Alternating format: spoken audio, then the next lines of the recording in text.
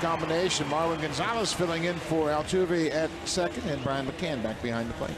We've been talking about George Springer's offense, but his defense isn't too bad either. He has split the season between right field and left field. He's had one error all season long. We'll play center field this afternoon.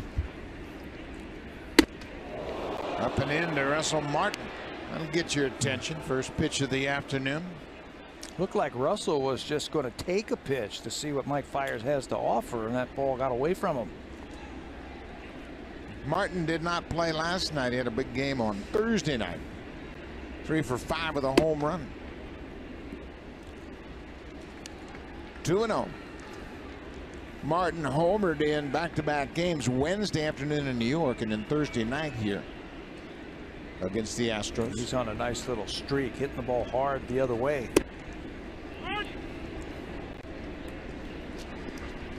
Martin's average at .228 to start this game.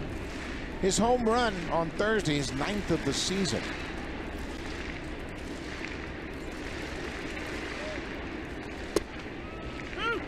The changeup, everything has been soft. The fastball Bautista struck out on was 89 miles an hour. Yeah, Fiers is not a fireballer, if you will. He'll hit 92, tops out there as fastball, but it's everything else. It's the splitter and it's the curveball.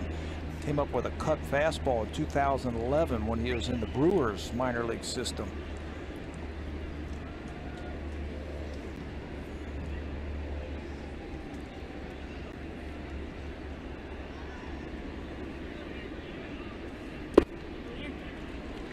Well, you got to be patient against Fiers, and you can see how it would take him 100 pitches to get through 4 innings.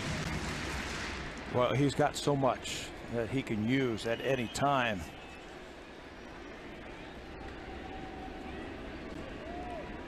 Full count to Martin. He takes ball 4 low.